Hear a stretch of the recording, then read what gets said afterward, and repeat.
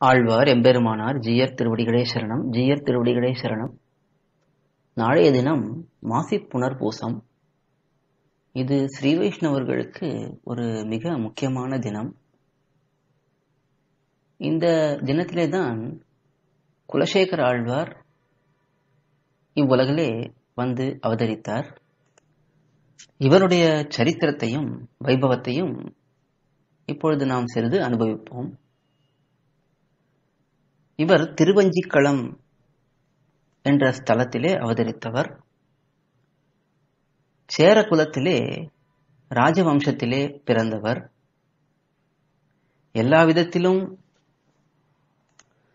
கர்வத்தை விளைவிக்கக்கூடிய பிறவியிலே பிறந்திருந்தாலும் துளியும் கர்வம் இல்லாமல் எம்பெருமானிடத்திலே மிகுந்த ஈடுபாடு கொண்டவர். அடியார்களிடத்திலும் மிகுந்த ஈடுபாடு கொண்டவராக இவர் விளங்கினார். சிறு வயது முதல் தக்க சம்ஸ்காரங்களை பெற்று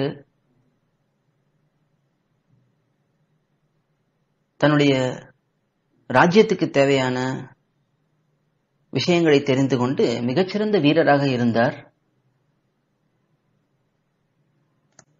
பல போர்களிலே ஜெயித்து ஒரு சக்கரவர்த்தியாகவே இவர் விளங்கினார். எம்பெருமானுடைய நிர்ஹேதுக கிருபை இவர் மீது விழுந்து மயர்வர மதிநலம் அருளப் பெற்றார். எம்பெருமானே எல்லாம் என்று உணர்ந்து கொண்டார். அதன் பிறகு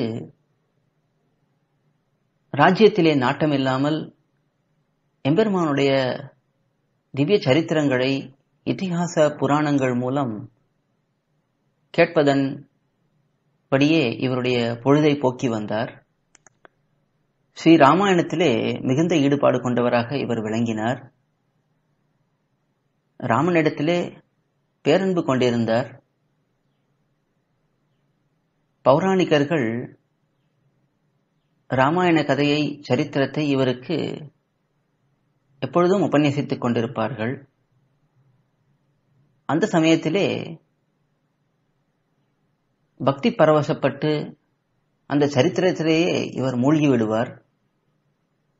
ஒரு முறை கரதூஷணாதி அரக்கர்கள் 14,000 பேர் ராமனை எதிர்த்து வந்தார்கள் காட்டிலே இருந்த பொழுது என்று கேட்டு உடனே மனம் கலங்கினார். தன்னுடைய படைகளை திரட்டச் சொன்னார். தான் உடனே காட்டுக்கு செல்வதாக தீர்மானித்தார். இதை பார்த்த உபன்யாசகர் இவர் இப்படி சரித்திரத்திலே மூழ்கிவிட்டாரே, இவரை மீட்க வேண்டும் என்று எண்ணி உடனே ராமன் தனி ஆளாக இருந்து அனைவரையும் ஜெயித்தான். தன்னுடைய உடலிலே பட்ட காயங்களுடன் வந்து சீதா பிராட்டியை பார்த்தான். பிராட்டி அவனுக்கு ஆலிங்கனத்தை கொடுத்து அவனுடைய காயங்களுக்கு மருந்திட்டாள் என்ற சரித்திரத்தை சொல்ல உடனே இவர் ஆஸ்வாசப்பட்டார். சரி, ராமன் ஜெயித்தான் என்று மிகவும் ஆனந்தப்பட்டார். இப்படி பகவத் விஷயத்திலேயே மூழ்கியிருந்தார். இவருடைய மந்திரிகள் இவர் பகவானிடத்திலும் பாகவதர்களிடத்திலும் மிகுந்த அன்புடன் இருப்பதைக் கண்டு பொறாமை கொண்டனர். இவருக்கு பாகவதர்களிடத்திலே இருக்கக்கூடிய அந்த மதிப்பை போக்க வேண்டும் என்று எண்ணி அவருடைய மாளிகையிலே இருந்த எம்பெருமான் சன்னதியில் எம்பெருமான் சாற்றிக் கொண்டிருந்த ஒரு திருவாவரணத்தை, ஒரு மாணிக்க மாலையை எடுத்து மறைத்து வைத்தார்கள். இவரிடத்திலே வந்து அதை ஸ்ரீ வைஷ்ணவர்கள் தான் திருடி இருக்க வேண்டும் என்று சொன்னார்கள். அதை கேட்டு ஆழ்வார் திகைத்தார். ஸ்ரீ வைஷ்ணவர்கள் ஒரு காலத்திலும் அப்படி செய்ய மாட்டார்கள் என்று அறுதியிட்டார். ஆனால் அந்த மந்திரிகளோ இங்கே ஸ்ரீ வைஷ்ணவர்களைத் தவிர வேறு யாரும் சந்நிதிக்கு வர வாய்ப்பில்லை, அதனால் அவர்களே திருடி இருக்க வேண்டும் என்று நிர்பந்தம் செய்தார்கள். ஆழ்வார் உடனே ஒரு குடத்திலே பாம்பை இட்டு கொண்டு வாருங்கள், நான் அந்த பாம்பு இருக்கக்கூடிய குடத்திலே கையை விட்டு இதை ஸ்ரீ வைஷ்ணவர்கள் செய்திருக்க மாட்டார்கள் என்று ஆணையிடுகிறேன். அப்படி நான் சொல்வது பொய்யாக இருந்தால் அந்த பாம்பானது என்னை கடிக்கும், அது உண்மையாக இருந்தால் என்னை கடிக்காது என்று சொல்லி அந்த குடப்பாம்பிலே தன்னுடைய கையை விட்டார். அந்த பாம்பு இவரை கடிக்கவில்லை. உடனே அங்கிருந்த மந்திரிகள் தங்களுடைய தவறை உணர்ந்தார்கள். இவரிடத்திலே மன்னிப்பை கேட்டார்கள், ஸ்ரீ வைஷ்ணவர்களிடத்திலும் மன்னிப்பை கேட்டார்கள். ஸ்ரீரங்கத்திலும் திருமலையிலும் இவர் மிகுந்த ஈடுபாடு கொண்டிருந்தார்.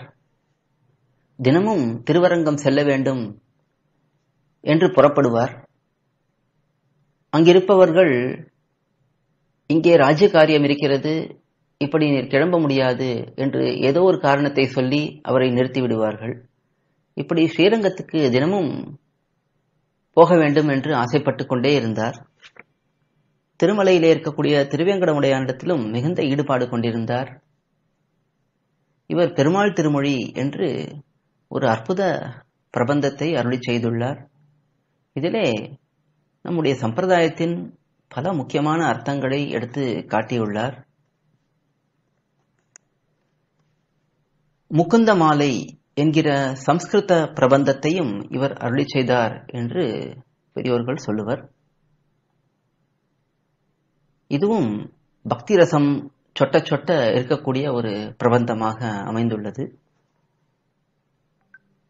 இப்படி சில காலம் செல்ல இவர் ராஜ்யத்திலே ஈடுபாடு இல்லாமல் எம்பெருமானையே அனுபவித்துக் கொண்டிருக்க வேண்டும் என்று எண்ணி தன்னுடைய குமாரனுக்கு பட்டாபிஷேகம் செய்து தான் ராஜ்ய காரியத்திலிருந்து விடுபட்டார். அதன் பிறகு திவ்ய தேசங்களுக்கு சென்று எம்பெருமான் இருக்கக்கூடிய ஒவ்வொரு நிலைகளையும் அனுபவித்தார். இறுதியாக மன்னார் கோயில் என்ற ஸ்தலத்திலே இவர் எழுந்தருளியிருந்தார். இது திருநெல்வேலிக்கு அருகே இருக்கக்கூடிய ஒரு ஸ்தலம். அங்கிருந்தே இவர் பரமபதத்துக்கு சென்றார் என்றே பெரியோர்கள் காட்டுகின்றனர். இது இவருடைய சரித்திரம், சுருக்கமாக நாம் அனுபவித்தோம். மேலே இவருடைய வைபவத்தை சிறிது அனுபவிப்போம். இவருக்கு ஒரு சிறந்த பெருமை உண்டு. பெரியாழ்வாரைப் போலே இவரும் பெரிய பெருமாளுக்கு மாமனார் ஸ்தானத்திலே இருக்கக்கூடியவர்.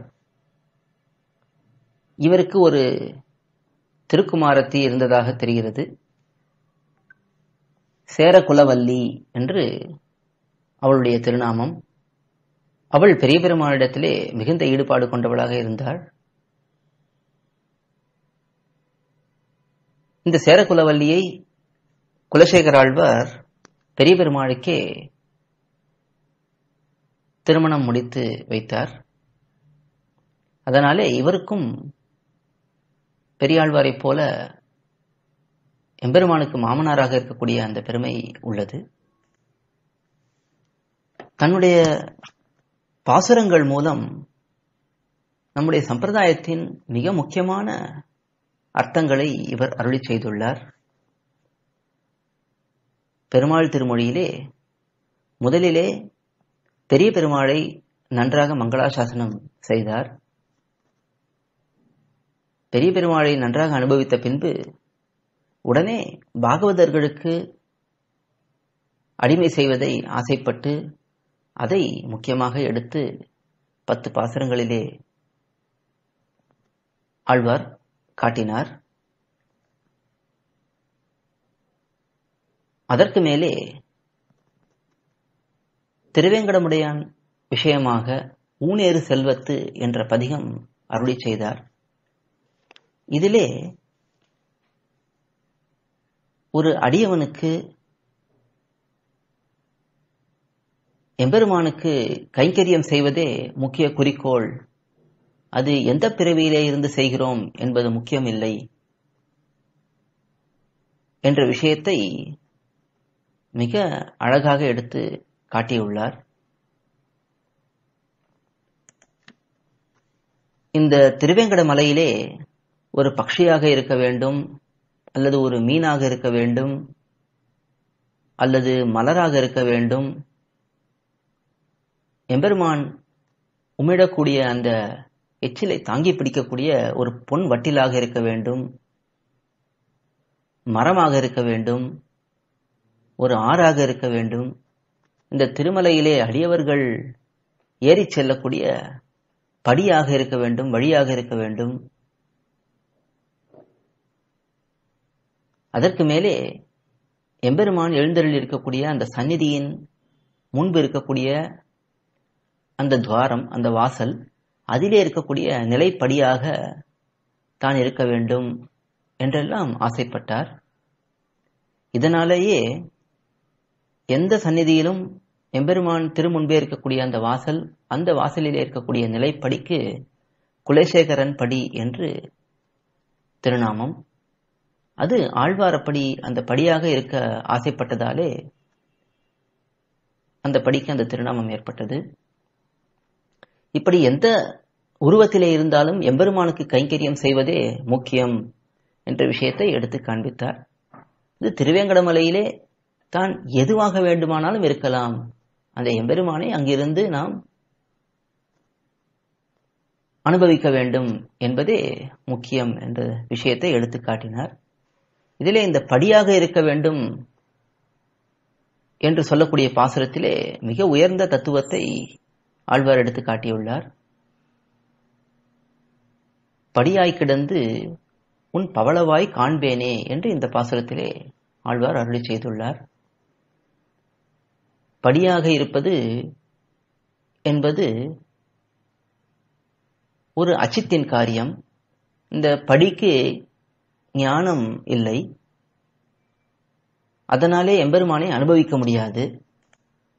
ஆக நாம் எம்பெருமான் முன்பு அச்சித்தை போல இருக்க வேண்டும், அதாவது அவன் எப்படி வைக்கிறானோ அப்படி நாம் இருக்க வேண்டும் என்பது முதல் விஷயம். அதன் பிறகு பவளவாய் காண்பேனே என்று ஆழ்வார் சொல்லுகிறார். இப்படி படியாக இருப்பதை பார்த்து எம்பெருமான் ஆனந்தப்பட்டால் அவன் முகத்திலே ஒரு புன்சிரிப்பு தோன்றும், ஒரு உல்லாசம் தோன்றும். அதை பார்த்து நாம் ரசித்து நாமும் அந்த உல்லாசத்தை வெளிப்படுத்த வேண்டும் என்பது ஒரு சேத்தனன், அதாவது ஞானமுள்ள ஆத்மா செய்யக்கூடிய ஒரு செயல். ஆக நாம் அச்சித்தை போலவும் இருக்க வேண்டும், எப்படி எம்பெருமான் வைக்கிறானோ நம்முடைய ஞானத்தை காட்டாமல் அவன் வைக்கும்படி நாம் இருக்க வேண்டும். அதே சமயத்திலே அவன் வைத்ததற்கு நாம் ஆனந்தமும் பட வேண்டும். ஏனெனில் நாம் ஆனந்தப்பட்டால் எம்பெருமானுக்கு அதை கண்டு இரட்டிப்பு ஆனந்தம் ஏற்படும். இப்படி நம்முடைய அடியவன் கைங்கரியத்தில் இருப்பதை நினைத்து மகிழ்கிறானே என்று எம்பெருமான் மிகவும் ஆனந்தப்படுவான். அதை பார்த்து நாமும் மீண்டும் ஆனந்தப்படலாம் என்று ஒரு சேத்தனனுக்கு உரிய செயலும் இருக்க வேண்டும். அதே சமயம் அச்சேதன பொருளைப் போல வைத்த இடத்திலே நாம் இருக்க வேண்டும் என்ற உயர்ந்த தத்துவ கொள்கையை ஆழ்வார் இந்த பாசுரத்திலே எடுத்து காட்டினார். ராமபிரான் இடத்திலே மிகுந்த ஈடுபாடு கொண்டவராக இருந்ததாலே இவரை குலசேகர பெருமாள் என்றே நம்முடைய பெரியோர்கள் அழைத்தனர், கொண்டாடினர். ராமாவதார சரித்திரம் முழுவதையும் இந்த பெருமாள் திருமொழி பிரபந்தத்திலே கடைசி பதிகத்திலே நன்றாக அனுபவித்து அருளி செய்துள்ளார். ஒரு விஷயத்தையும் விடாமல் 10 பாசுரங்களிலே ஸ்ரீராமாயணம் முழுவதையும் ஆழ்வார் அனுபவித்தார். இப்படி பலவிதத்திலும் பெருமை கொண்ட ஆழ்வார் குலசேகர ஆழ்வார். மணவாள மாமுனிகள் உபதேச ரத்தின மாலையிலே இவருடைய பெருமையை ஒரு பாசுரத்திலே எடுத்து காட்டியுள்ளார். மாசிப்புணர்பூசம் காண்மினின்று மண்ணுலகீர். இந்த மாசிப்புணர்பூசத்தை பாருங்கோள். இதற்கு என்ன பெருமை என்றால், தேஜஸ் இந்த நாளுக்கு எதனால் என்றால், நம்முடைய குலசேகரர் வந்து அவதரித்ததினாலே இந்த நாளை நல்லவர்கள் கொண்டாடுவார்கள் என்று மாமுனிகள் இந்த பாசுரத்திலே சொல்லுகிறார். நல்லவர்கள் என்றால் சாதுக்கள். எம்பெருமான் கீதையிலே பரித்ராணாய சாதுனாம் என்று ஒரு ஸ்லோகத்தை அருளி செய்திருக்கிறான். அந்த ஸ்லோகத்தின் வியாக்கியானத்திலே இந்த சாது என்றால் யார் என்று எம்பெருமானார் தன்னுடைய கீதா பாஷ்யத்திலே அழகாக எடுத்து காட்டுகிறார். சாது என்றால் தர்மசீலன், வைஷ்ணவ அக்ரேசரன் என்றெல்லாம் தொடங்கி மிக விரிவாக அந்த சாது என்ற சப்தத்துக்கு அர்த்தம் அருளி செய்துள்ளார் எம்பெருமானார். வைஷ்ணவர்களில் தலைவராக இருக்கக்கூடியவர், தன்னுடைய எம்பெருமானுடைய நாமங்களையும் குணங்களையும் எப்பொழுதும் நினைத்து உருகிக் கொண்டிருப்பவர், தர்மத்துக்கு கட்டுப்பட்டு நடப்பவர், எம்பெருமானுடைய பிரிவை ஒரு க்ஷணமும் தரிக்க முடியாதவர் என்றெல்லாம் பல அர்த்தங்களை காட்டியுள்ளார் எம்பெருமானார். அப்படி இருக்கக்கூடிய சிறந்த வைஷ்ணவர்கள் இந்த குலசேகர ஆழ்வாருடைய அவதாரத்தை நன்றாக கொண்டாடுவார்கள் என்று எடுத்து காட்டுகிறார் மாமுனிகள். இப்படிப்பட்ட மேன்மையை பெற்ற ஆழ்வார், அவருடைய சரித்திரத்தையும் வைபவத்தையும் நாம் சிறிது அனுபவித்தோம்.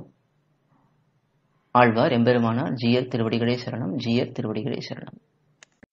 கோயில் KOYIL என்னும் ஆப்பை கூகுள் பிளே ஸ்டோரில் இருந்தோ ஆப்பிள் ஆப் ஸ்டோரில் இருந்தோ டவுன்லோட் செய்து இது போன்ற உபன்யாசங்களை கேட்டு மகிழலாம். எங்கள் வலைத்தளம் koil.org KOYIL.org.